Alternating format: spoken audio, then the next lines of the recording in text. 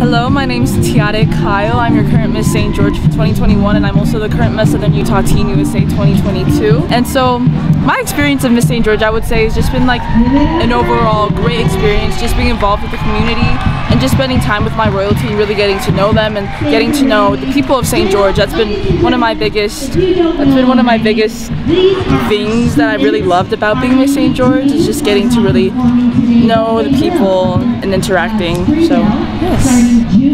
Somebody mentioned that there was something that you were very passionate about. Oh yes. Yeah. So mention that. Yes, my platform is actually helping to put a stop to human and sex trafficking. It is also advocating for that and one day starting a global alliance, because that's something that I'm strongly against, and I find it very gross, disgusting. Nobody should ever be forced into doing something that they don't want to do.